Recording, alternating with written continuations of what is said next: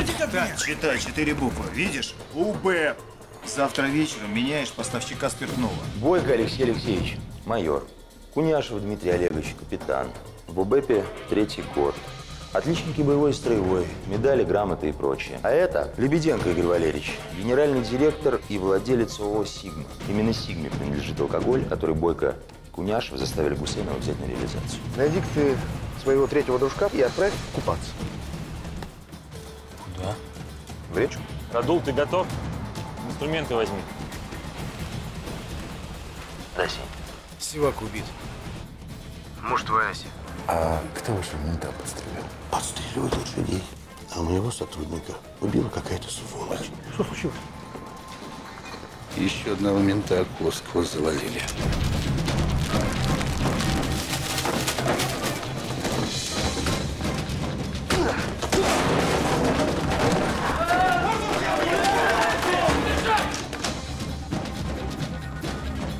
Оружие сдайте. А где Бахрушев?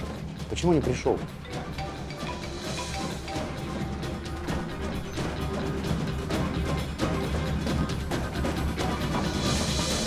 Оружие на пол.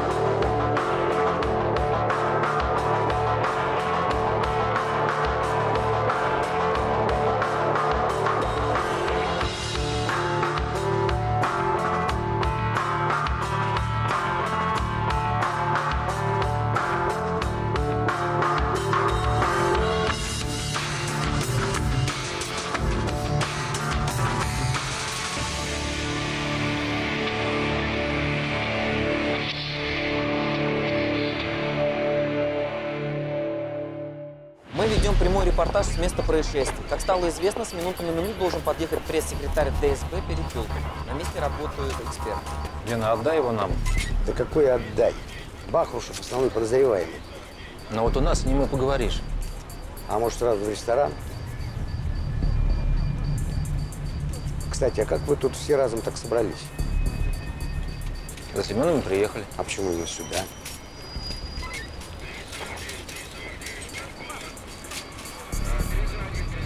А как вы прокомментируете запись, выложенную в интернете?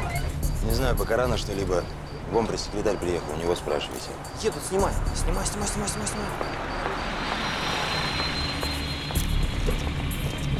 Убийство гражданина Гусейнова как-то связано с делом о контрафактной водке? Ну, знаете, пока делать какие-либо выводы рано. В следствии есть много версий, в том числе и эти.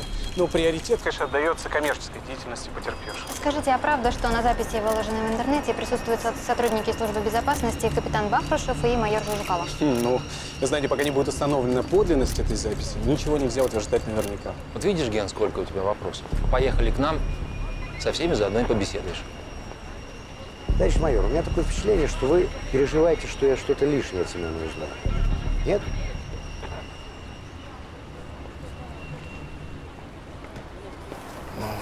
Ну? Я не знаю, я не помню ничего. Семен Гусейнов убит. Что здесь произошло? Я же говорю, я не знаю. Сильный удар тупым предметом в область затылка. Он правда не знает, а точнее не помнит. Я как зашел, я сразу по башке получил. Я прополз немного, и я больше ничего не помню. Семен, как ты? Андрей Яковлевич, его курить требует. Гражданин Бахрушев, на выход. А, Геннадий Павлович, а вас ждет пресса. Не понял, а почему я? Ну, они вас увидели, узнали. И хотят, чтобы вы ответили на их вопросы. Геннадий Павлович, я как мог, но… 4-я власть, Геннадий Павлович. Что поделаешь, надо идти. Кстати, моя машина стоит с другой стороны магазина.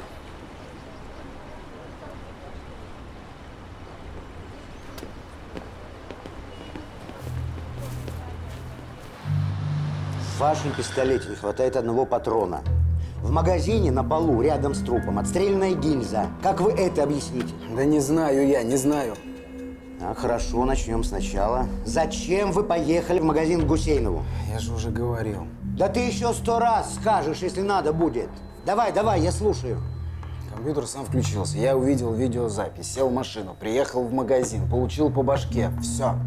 Так, хорошо. А почему у тебя вчера не было на совещании вместе со всеми? Так я ж готовил покушение на Гусейнова. Чего непонятного-то? Топор сидел, точил. Понимаю. Увидеть про себя такой, да еще в интернете, мало не покажется.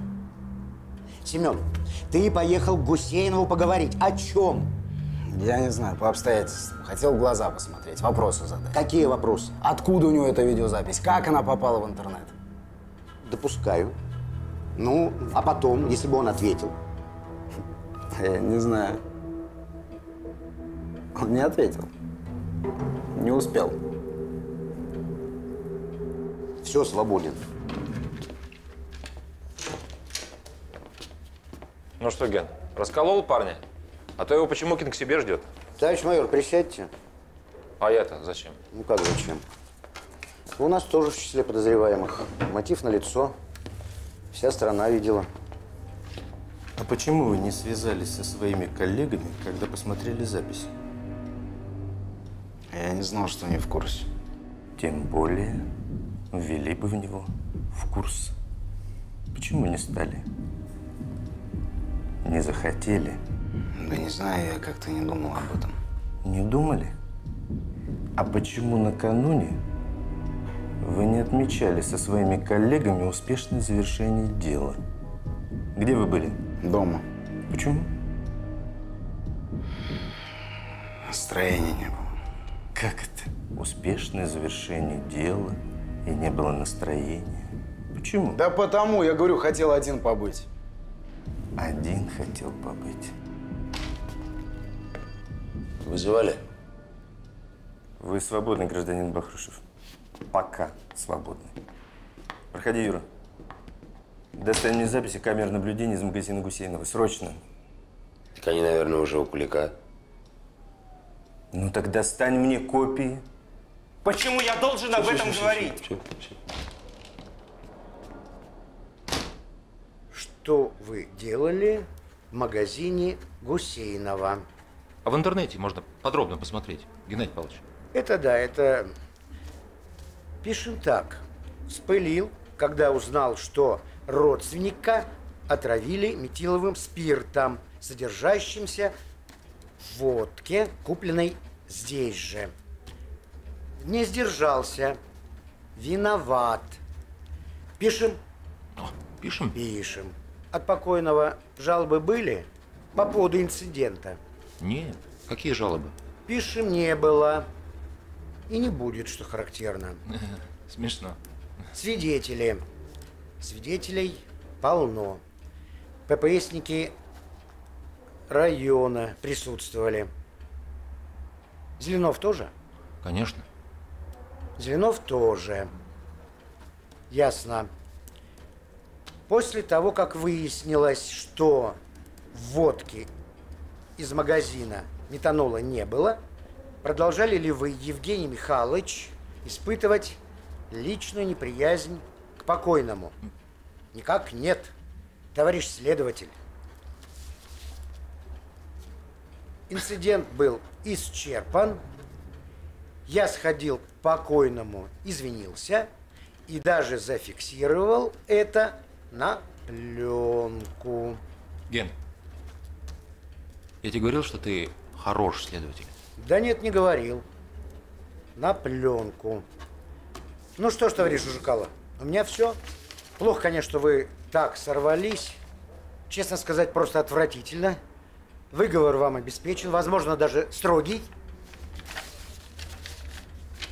Подписывайте. Слышь, начальник, а если я не согласен? Подписывай и вали отсюда.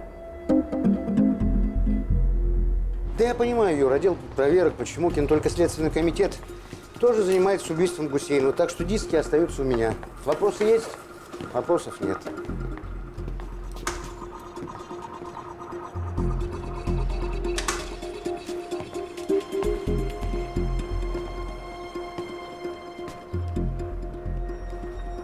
А чё тебя не уволили, Кравцов? Что, почему это? Что почему? Ты же говорил, что Сивак на оперативно-розыскных мероприятиях. А он несколько часов как убит был. Так я же не знал. Копии с камер наблюдения остались? Нет, все изъяты под протоколы с охраны войска. По приказу Кулика, как положено. А мне нужно номера купюр переписать. И как нам быть?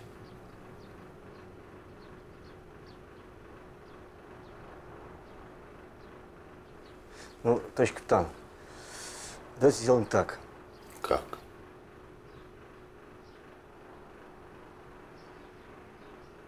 Я возьму и перепишу. Спасибо, Кравцов. Жду. Вы видите на его шее следы гематом. Вот здесь и вот тут. Угу. Сейчас давайте посмотрим. Так. Значит, перелом второго шейного позвонка. Вот он. Угу. Видите, да? Угу. Его частью и был задет мозг. Шею свернули? Да. Выстрелили уже потом. Мертвеца. А когда он умер? Где-то за час до выстрела. То есть за час до приезда Семёна? Да нет, Юра. За час до выстрела. В рапорте сказано, что вы взяли у Гусейнова 30 тысяч, а на операцию нужно было 70. Ну, не было у него больше или давать не захотел. А на 30-ку я написал расписку. И где она? Потерял. Потерял. Вы посмотрите на видео все есть. Только видео нет у меня. Почему вы вообще решили взять деньги у незнакомого человека? Времени не было, операцию не провел. А так провели? А так провел. И каковы результаты? Кто может подтвердить, что вы вернули все деньги? Кто? Да никто, я говорю, я один там был. А почему вы кричите, Бахрушев? Это вас в десанте научили так кричать? А шею ломать там не научили вас? Почему там только не учили, десанта здесь при чем? А при том, Гусейнову вначале шею сломали, стреляли уже в покойника. То есть, получается, когда приехал, он уже мертв был? Он был мертв на момент выстрела из вашего пистолета. А вот когда вы туда приехали, это уже другой вопрос. Да, Лидия Сергеевна, да сколько можно задавать эти вопросы? Я не могу я на них больше отвечать, вы меня понимаете? Я в соседнем кабинете сейчас на них отвечал. Почему? Да вы по башке меня били, понимаете? Вот почему. Можно я домой поеду? У меня очень башка болит. А может 100 грамм? И голова пройдет. Я знаю, почему на домой хочется. Что вы сказали? Ну как же. Первые 100 грамм. И голова начинает так приятно гудеть. В теле такая легкость образуется, разливается. Потом сразу 150. И все как в тумане. Все исчезает, все чуть-чуть расплывается. И потом еще 150. И после этого уже нет ни тумана, ничего, есть только я. И жалость такая трудная, тяжелая. И хочется отключиться. Отключиться не получается, поэтому нужно еще. И тогда засыпаешь. А засыпаешь так легко, так уходишь в сон. Легко. На утро просыпаешься. Не очень. Серо. Вокруг все зло. А нужно говорить, нужно что-то делать, нужно кого-то слушать. И так как-то нехотя первая рюмка. И так вроде как ты ее выпиваешь. И как-то со стенами начинаешь мириться, с мебелью начинаешь мириться. И так все зыбко, что хочется как-то еще, чтобы закрепиться, чтобы не провалиться. Лидия Сергеевна, а вы откуда все это знаете?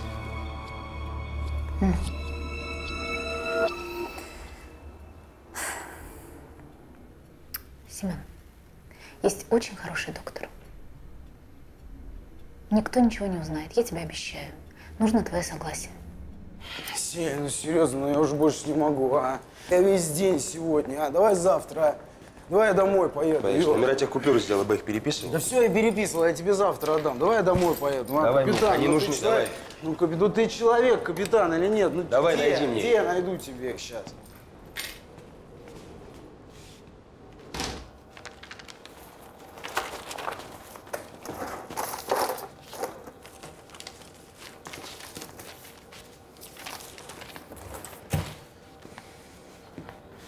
Где-то же она должна быть, правильно? Я же точно помню, я ее убрал.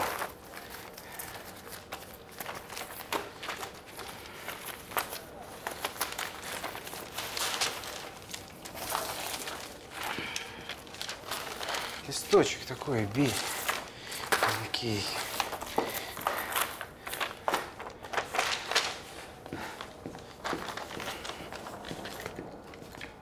Пожалуйста.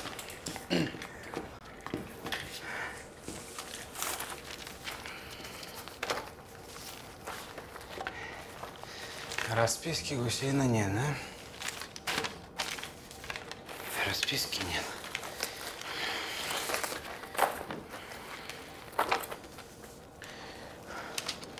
Юр.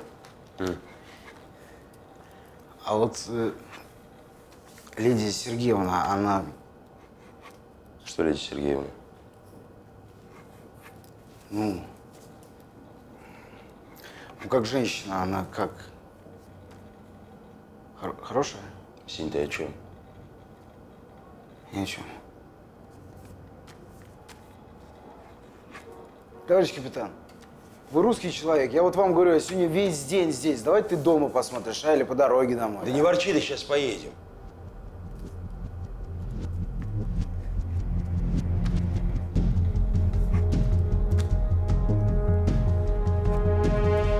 В котором часу вы вышли из дома и направились в магазин Гусейнову? Часов 8 было. А почему вы решили, что гражданин Гусейнов в это время будет у себя в магазине? Ну а где ему еще быть? Дома, например. Вы знали, что потерпевший будет в магазине, ведь так? Да не знала я ничего. Послушайте, Бахрушев, а почему вы пьете один, а не с Лидией Сергеевной? Она ведь тоже пьяница, как и вы. Че? Она вам даже намекала, а вы не поняли.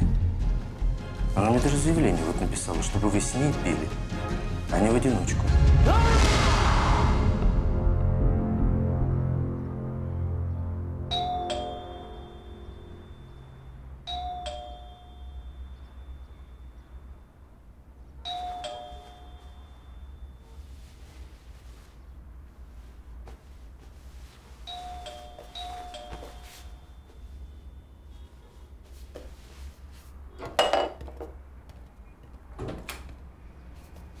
О, Евгений, не побоюсь этого слова, Михайлович. А я думал, Лидия Сергеевна.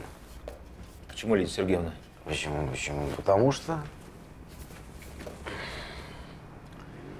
Жень, скажи мне честно, ты с Лидией Сергеевной пил? Что? Я говорю, ты с Лидией Сергеевной пил? Так, Семен, быстро в душ, одеваться, Чебукин ждет. Чебукин. А, Чебукин. А где он ждет? В душе? В душе. Давай.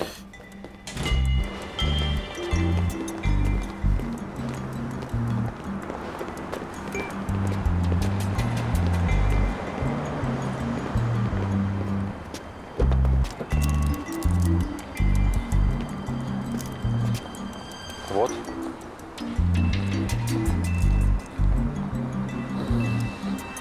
Доброе утро. Ясно. Жень, можно вас на 2 слова?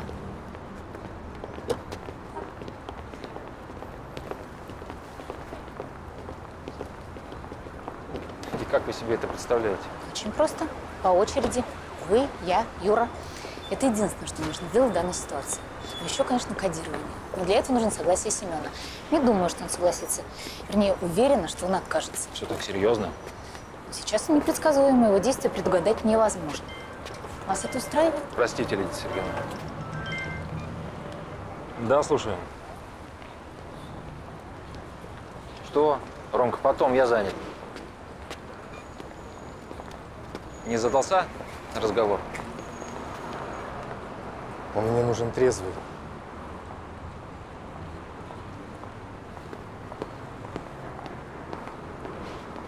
Без присмотра он трезвым не будет.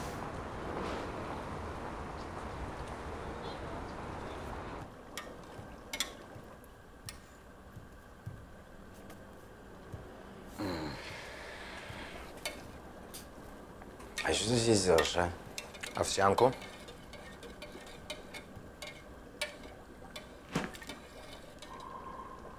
Водка просила передать, что задерживается. А нам с тобой на полиграф.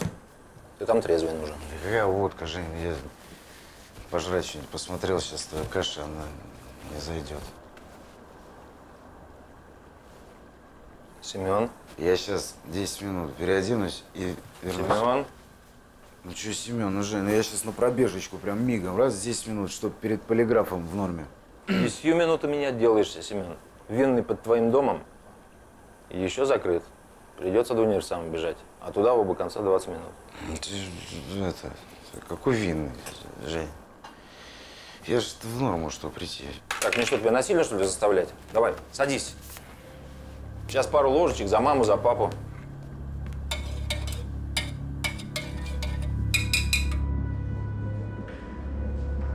Где записи из магазина? Кулик не дает. Ни в какую. Но там наверняка пусто. Иначе он был бы уже здесь. С группой захвата. Охранник исчез. Главный свидетель. Может, это он Бахрушев по башке? Гусейнову сломали шею, и потом через час уже в мертвого. Стреляли из пистолета Семёна. Если он все это сделал сам, зачем час ждать? Шею сломал, выпил, отметил. Контрольный в голову. Ну да. А как с мотивом быть? Я проверил. Семён перед операцией успел номера купюр списать, которые у Гусейнова взял. Несколько купюр с теми же номерами, но в кассе Гусейновой обнаружили после убийства. Значит, деньги он вернул? Несколько, но не все. Я все понимаю. Но я должен сам убедиться, что Семён не виноват. Кстати, как он? Ты привел его на полиграф? Он не готов. Пока.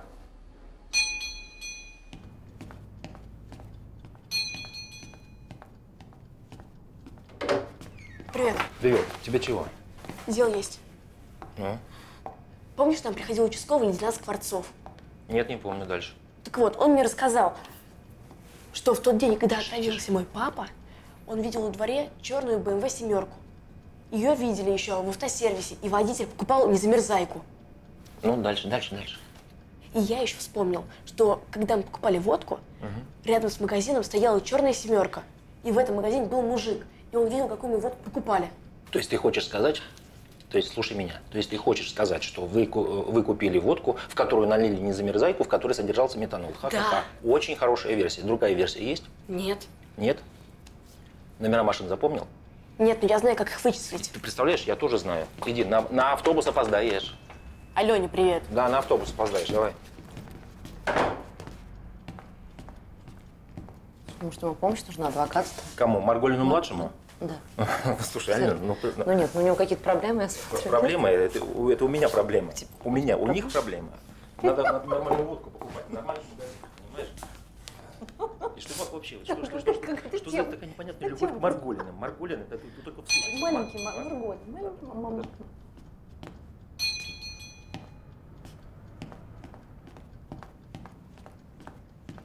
Рома! Нет, Игорь. Кравцов.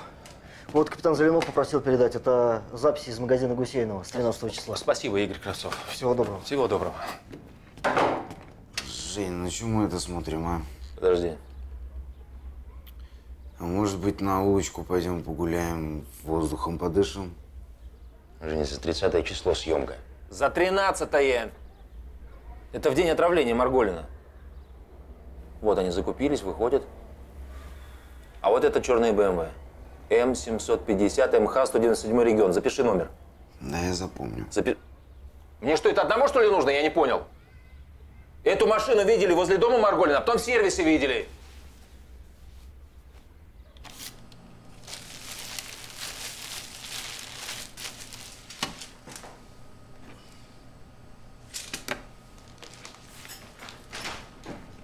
Леня, тебя не узнать.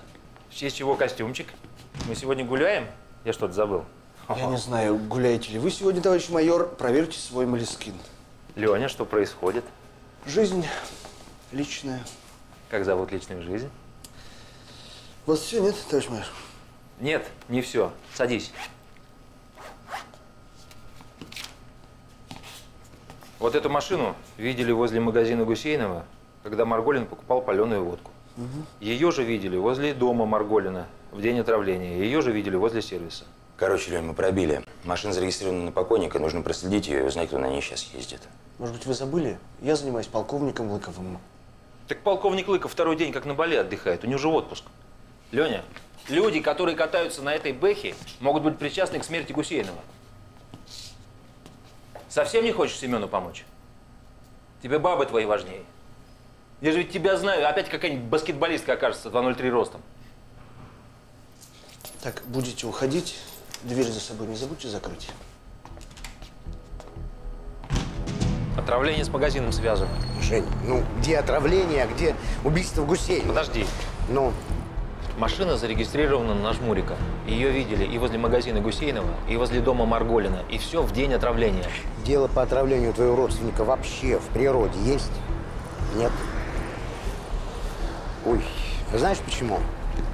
Потому что состава преступления не обнаружено. Ну теперь-то обнаружено.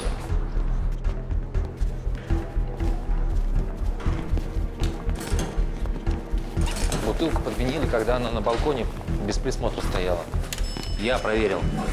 То есть вы, Евгений Михайлович, следственный эксперимент провели. У вас есть протокол, видеосъемка. А машину эту у магазина Гусейнова кто видел? Люди? У тебя есть их показания? Или ее камеры видеонаблюдения засекли? Тогда объясните, товарищ майор, откуда у вас записи с этих камер? Вот так, Женя. Пока.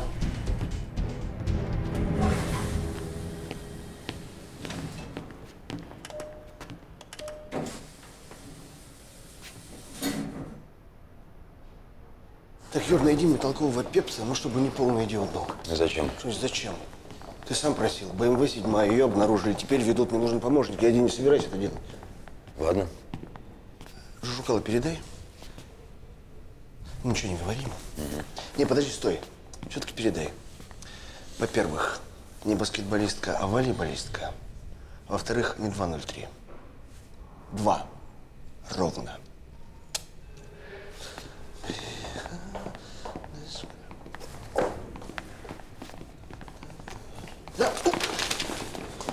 Извините. Леонид, ну как вы себя ведете? Ну что вы носите здесь, как угорелый-то? Вы же взрослый человек, дайте сюда документы. Повнимательнее нужно, молодой человек.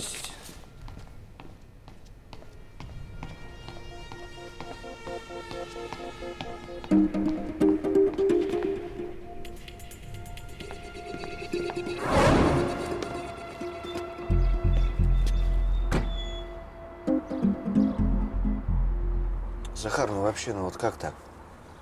Ему и абэповцев на блюдечке, и распространителя, и даже производителя, ну то есть этого, расхитителя. Машину это тоже я. А он мне говорит, тебе на Сеню наплевать. Это вообще нормально, нет? У тебя что в школе по-русскому было? 4. В бардачке бумага, ручка, доставай и пиши.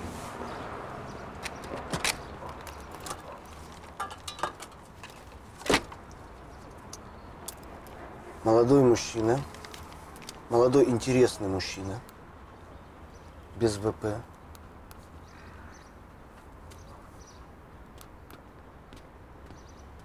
Опа.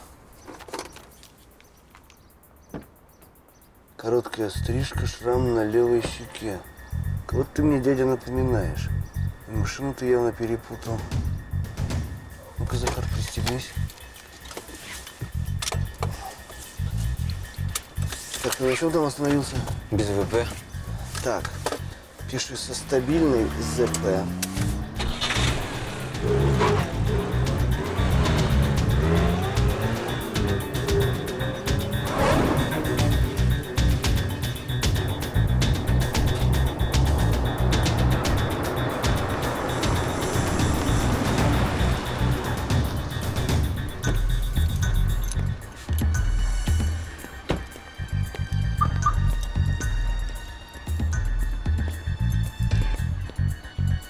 Так, что там у нас?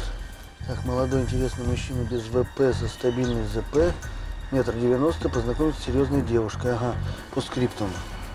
Только для серьезных отношений с перспективой построения семьи. Телефон 926 139 93 00. Сходишь, наклеишь? Не пойду.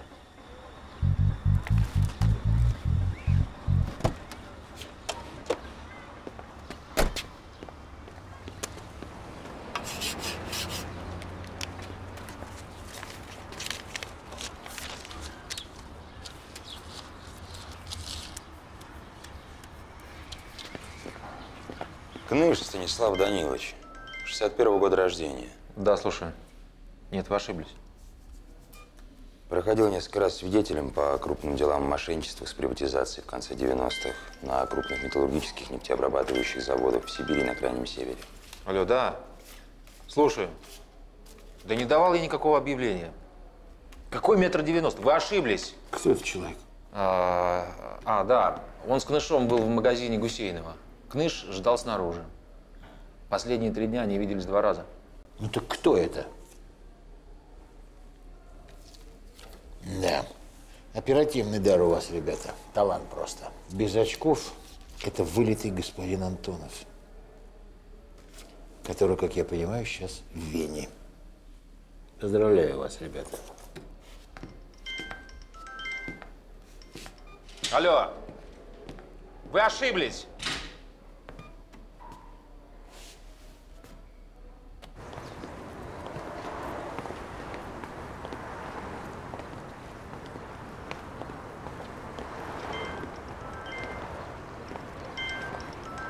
Да, слушаю. Нет, вы опоздали. Ну что ж поделаешь, извините. Нет, все друзья женаты. Да. Да. Надеюсь, вам повезет в следующий раз. Всего доброго. Ну и кто же это тебе там так названивает все время? Ален, слушай. Ребята, а может сменим маршрут, а? Ну что мы наяриваем-то 3-й круг уже? Ходи, ходи, дыши кислородом. Вон уже румянец появился. Да я дышу. В общем, я хотел тебе сказать. Точнее… Ребята, а может быть мы все-таки зайдем куда-нибудь, а? Там чаек, кофеек, лимончик, коньячок. Понял, шутка. Не отходим далеко от дома. Коньячок. Чего, как он с лагеря? Ну так что ты хотел сказать-то? Да ничего.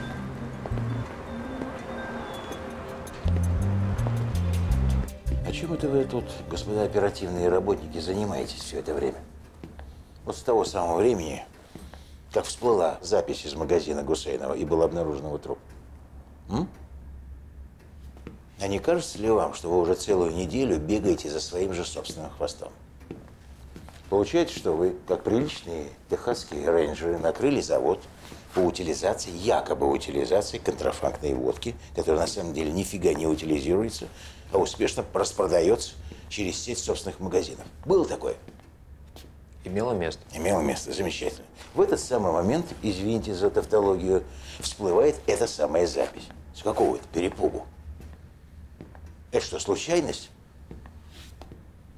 Кому это нужно? Тебе? Мне нет. А кому понадобилось травить твоего Марголина? Извини меня. Скоро выясним. Выясним. Выясняй. А если представить, что хотели получить именно то, что в результате и вышло? Давай сначала. Вот отравили твоего Марголина. Что ты делаешь в первый же момент? Иду в магазин Гусейнова. Едешь в магазин Гусейнова, совершенно верно. Чем Бахрушев занимается в этот же момент? Этим же самым магазином. Потому что Гусейнов жалуется ему на то, что на него наехал ОБЭП. Юра в поисках исчезнувшего сивака выходит на этот же магазин. Ребята, нас как слепых котят тычет мордой в этот магазин. И мы натыкались. Мы это поддержали. Наехали, поймали, арестовали, расчистили поляну. Для кого? О, очень хороший вопрос. Вот именно, для кого? Я, например, не знаю. Ты знаешь? Ты? А очень хотелось бы узнать. Давайте варианты. Кому нужна такая свобода? Кто на свободе остался? Кто? Касс? Мимо денег. Потерял бизнес, сбежал. Для тех, кто вот в черном БМВ ездит. Ну и что ты им предъявишь? Антонова. Пошлет далеко и надолго. Радулов. Их же трое было. Сивак, Олейник и Радулов. Акулов всех троих отправил встречаться с собаковцами. Один вернулся с охоты, а двое-то не вернулись. Да Радулов мог не знать ничего. Радулов. Радулов.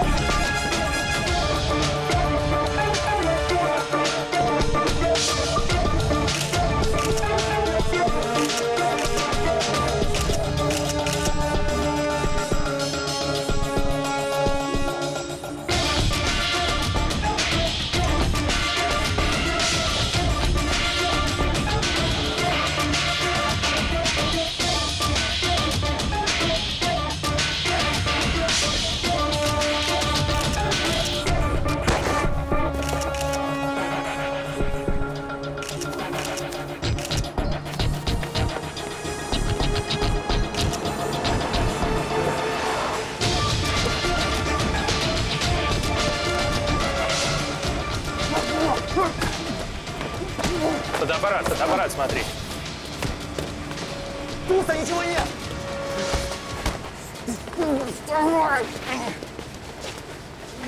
Ну что, скажешь, где карта? Или тебе сначала аж бан располовинить? Не, ребят, какая карта? Вы мне так скажите, я покажу. Машину шмонай, давай. Валим, Леха, менты!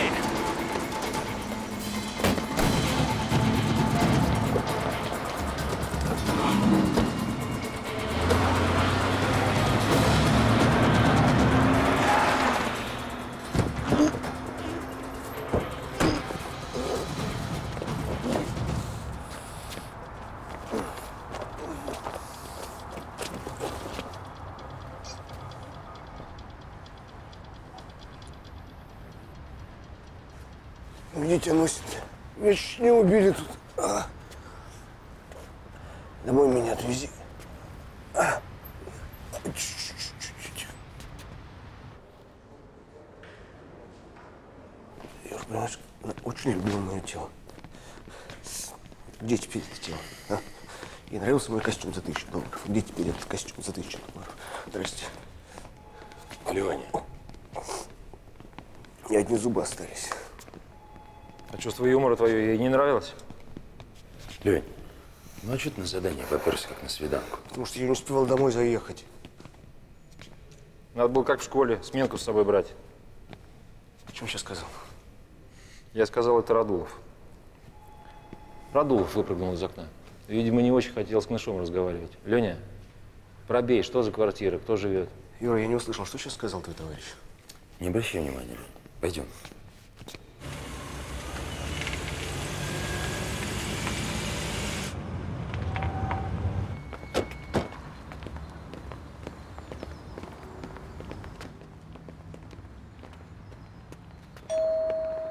Проходите.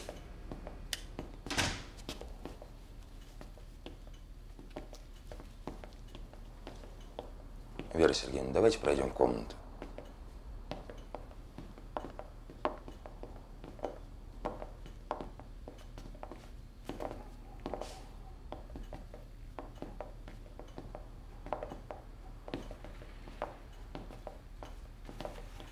Скажите, вам знаком этот человек? Нет, первый раз вижу. Странно.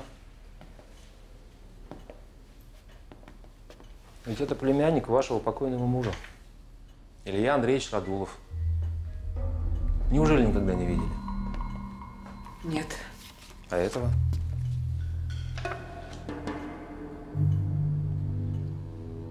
Нет, не знаю. И слава богу, потому что это особо опасный преступник. На нем несколько убийств, мы давно его разыскиваем.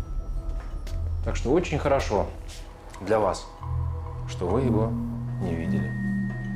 И к кому он в вашем подъезде приходил, не знаете?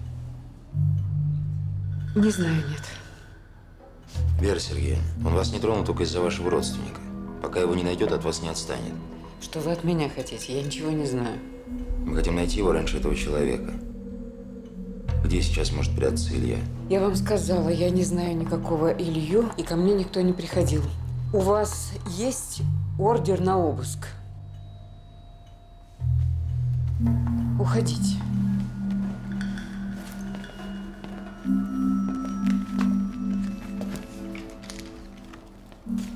Здесь наши номера телефонов.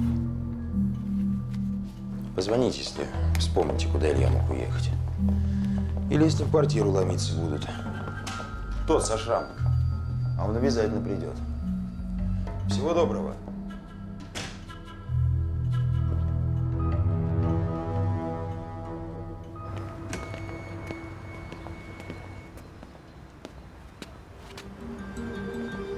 Ну-ка, подожди.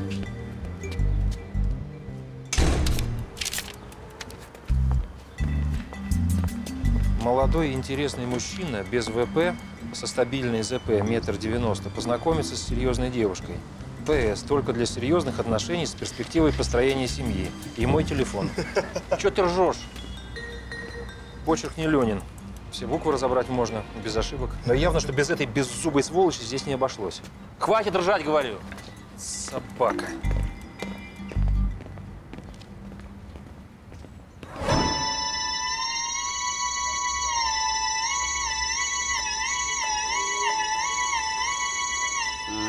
Женя. Что? Ты долго еще будешь меня охранять? Я так завою. Завой. Хоть какое-то развлечение. Алло, да, слушай. Да, я. И мне очень приятно. Конечно. Послушайте, вы где это объявление прочли? На двери подъезда? Понятно.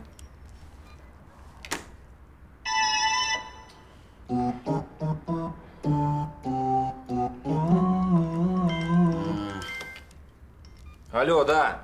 Да нет, уже не надо. Уже нашел. Да. Завтра в ЗАГС идем.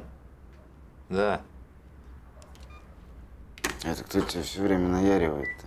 Да то ли телефоном ошиблись, то ли специально мой телефон дали, чтобы… Послушайте, я не давал никакого объявления. Это ошибка. Не по объявлению.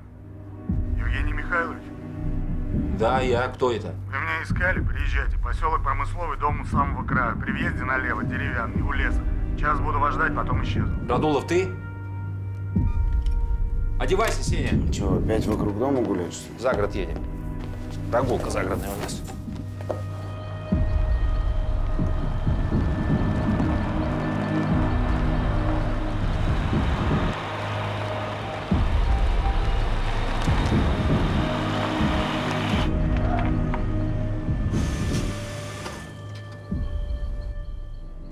Ну и куда мы приехали? На природу.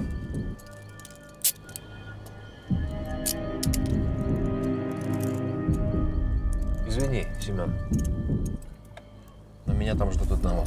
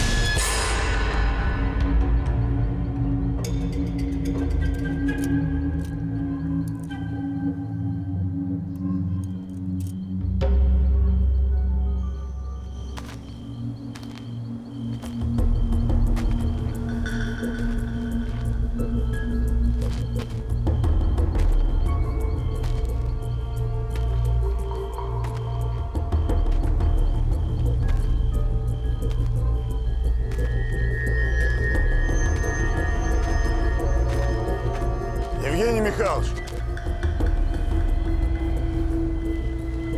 Я же вас просил, чтобы вы приехали один. Кто там в машине? Приятель мой. Почему он наручниками пристегнут? Сигнализация такая. Хочешь, могу тебе установить. Мы долго еще будем так вот насвечивать?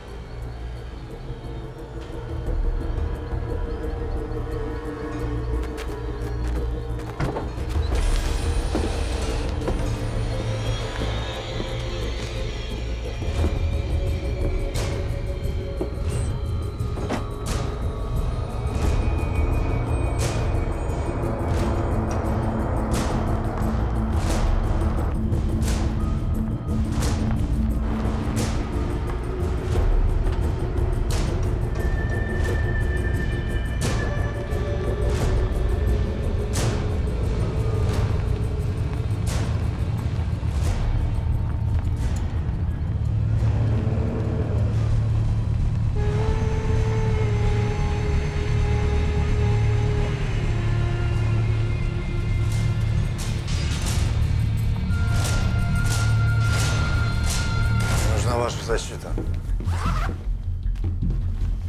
Это понятно. Рассказывай. Что именно? Все, начиная с того самого момента, как вы вместе с Олейником и Сиваком поехали на встречу с абэповцами.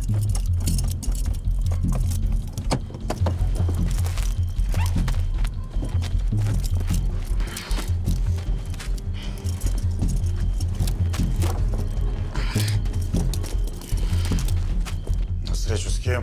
С абэповцами. Бойко и Куняшевым. Какие еще абэповцы? Не было никаких абэповцев. Да? А с кем вы тогда встречались-то? А я-то откуда знаю?